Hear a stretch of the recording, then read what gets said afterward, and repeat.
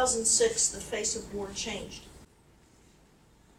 It stopped being about bullets and became about blasts.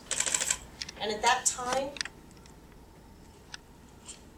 splashed across the press everywhere from USA Today to the Thrifty Nickel was the comment that traumatic brain injury was the signature injury of the war. Many people will tell you TBI and PTSD are the same thing.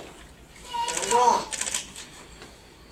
We know that in blast injury and in blunt trauma, and when you get blown up, you usually experience both,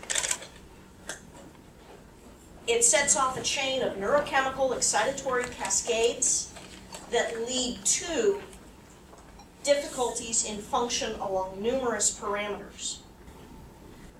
Those in and of themselves cause neurobehavioral changes. That is totally distinct from the issues inherent in post-traumatic stress disorder. So now we have emotional brakes that can no longer be applied in the setting of chronic pain, depression, frustration, and the severe depression inherent in your post-traumatic stress disorder, where you continuously are implementing your battle mind, feeling as though you are in combat 24/7. Take that and remove the emotional brakes that allow you to respond to it in a socioculturally appropriate manner, and you can see why the increased incidence of suicide in TBI and PTSD patients 13% higher than anyone else in our nation. We developed a program to screen 100% of our wounded warriors for TBI. It didn't matter if you came to us for appendicitis, a blast injury, or a gunshot wound. You were going to be screened for TBI. And we learned that depending on which units you were with, what area you were in, and what your MOS, meaning what your military job was, you had a 13 to 24% risk of having sustained a concussion in theater. Of that 13 to 24% risk, 10% simply failed to recover.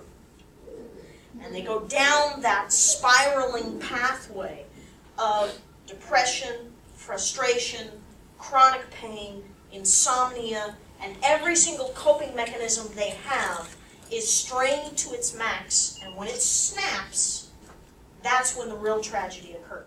We are also right at the point where industry,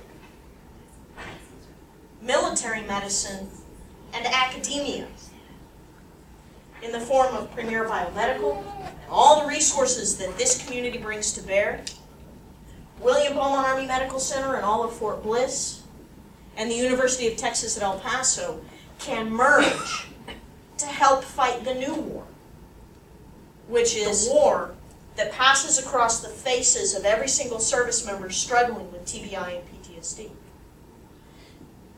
The technology that has been developed through Mitch Felder's ideas, Beaumont's clinical expertise, and UTEP's biological laboratory acumen is that perfect confluence, just like we had at launch school, to step in and make a difference that no one else has even realized can be made, much less must be made. Tumor necrosis factor alpha, interleukin-6.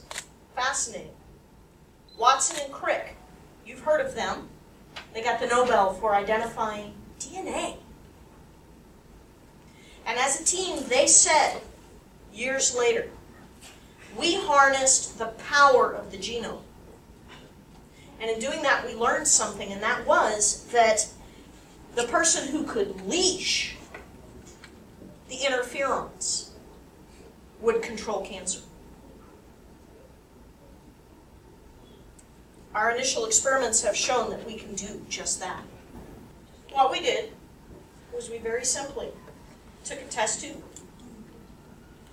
loaded it with those exact same neurotransmitters, and then removed them. very selectively.